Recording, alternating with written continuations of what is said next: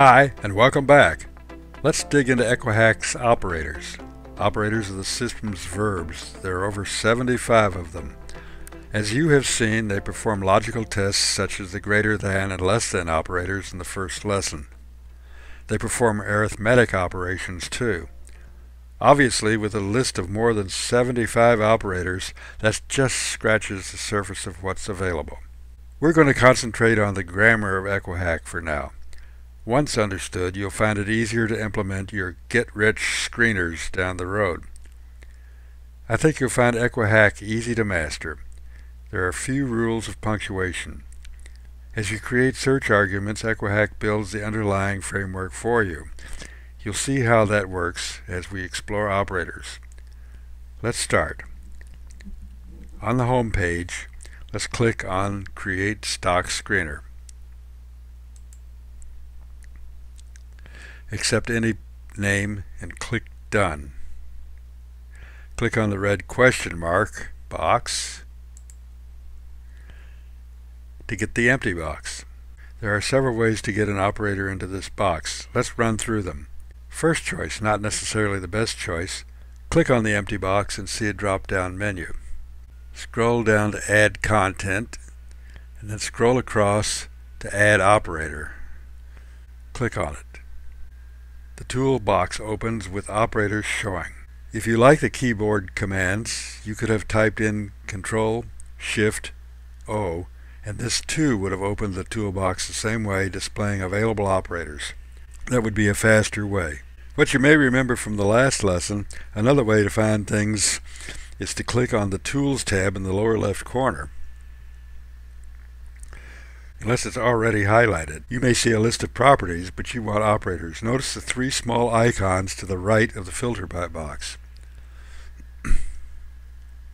Click the middle gear icon to list the operators. Whatever method you use to arrive at the list of operators in the toolbox, notice that they are all purple, all the words are lowercase, all are preceded with a round gear icon. As you scroll over the operators, notice how the information in the box to the right explains what the operator does. At the bottom of the description, see a sample of how to use it. Let's click on a simple operator such as the greater than. The system expands the term to three elements, two empty boxes waiting for properties or constants, and the greater than operator in the middle. Note that you could have dragged the operator to the empty box too. Well, actually, you could have just typed the greater than symbol in the box directly. We've seen this statement before in the first and second lessons, so we're back where we started. Are you bored yet? Let's vacate the slow walking tour and go for a quick tour of Equihack City. Hold on to your hats. This crazy cab driver we've hired doesn't seem to understand exactly where we want to go and likes to drive 20 miles an hour over the speed limit. That's fine. We'll get back later and dig into key areas that we only glimpsed in the rapid tour. We want to add a multiplier operator in the first box to multiply some properties together. Naturally, there are several ways to do this. One way, type MU, short for multiplier, in the box and select the X times Y prompt shown. Another way is to type an asterisk in the box and select the X times Y prompt shown. The third way is to click the X, which is the top choice in the Tools box. The fourth way is to simply grab the X and drag it to the box. Regardless of your choice, Equihack expands the term to 5 elements and groups the first 3 within parentheses. It says multiply 2 values together and see if the result is greater than the third value. Next, let's put a plus sign in the first box by typing it or dragging it. Now your term expands to 7 elements and 2 sets of parentheses. This will add the first 2 values together, multiply the result by the third value, and compare the answer to the fourth value, assigning a true indicator if the fourth value is less than the calculated value. That gives you a glimpse of how arithmetic operators are laid out. Now, let's check out how operators that modify properties work.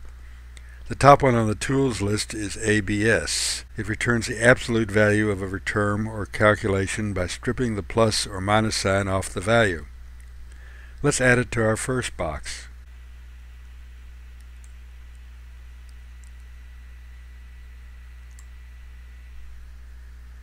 This converts the first property to an absolute value before adding it to the second property. Suppose you want the resulting value of the addition operator to be absolute.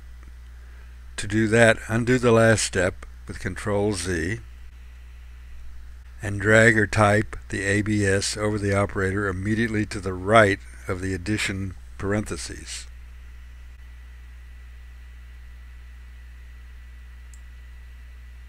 It looks like you will be replacing the X in this case with ABS, but instead you get the ABS nested in with parentheses to convert the entire result to an absolute value. The X multiplier operator returns to your line of code where it was before you so rudely dropped the ABS on its head. The ABS now shows to the left of the values enclosed in parentheses. This tells Equihack to make the result of the addition an absolute value.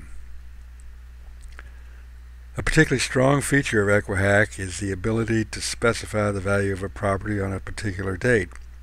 We see that work with the as of operator. I'm going to point out a few possibilities as we roar down this road. First, let's drop the as of on the first property box.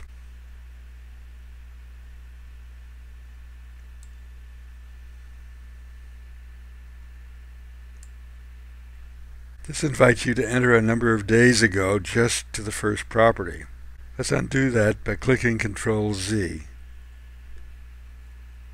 Next, let's drop the as of on the X operator instead.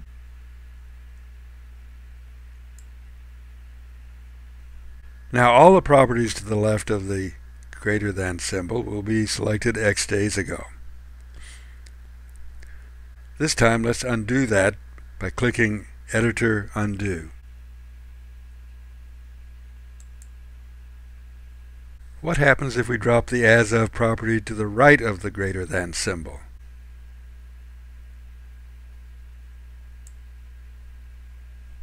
That just affects one value, not the whole clause. Control Z again. So you want all the properties in this clause to be as of X number of days ago. How do you do that? Just drop the as of command on top of the greater than operator.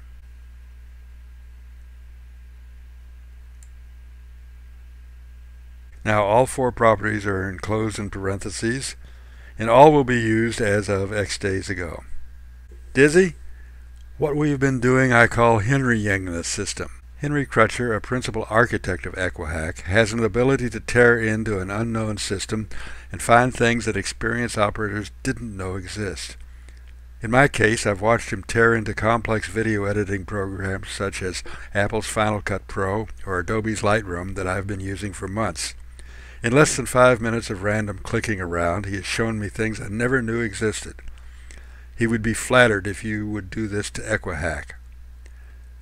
Let's tell our cabbie to take a left here and run down the George Boole Street to contemplate some Boolean logic.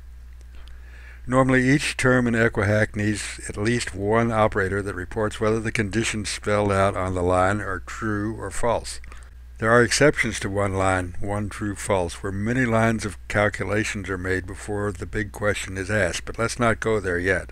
The 6 Boolean operators are less than, greater than, equal, less than or equal, greater than or equal, and not equal. When you start by entering just a property in the first box, such as PE, Equihack gives you the greater than true-false Boolean by default. If you want to use some other Boolean, just replace the greater than sign.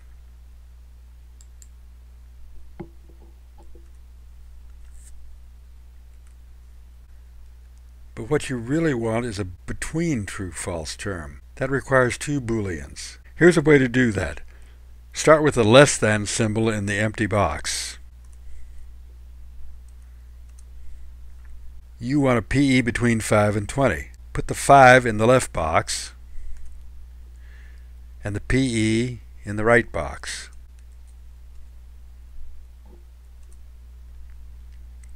Then highlight any of the three elements and type a comma.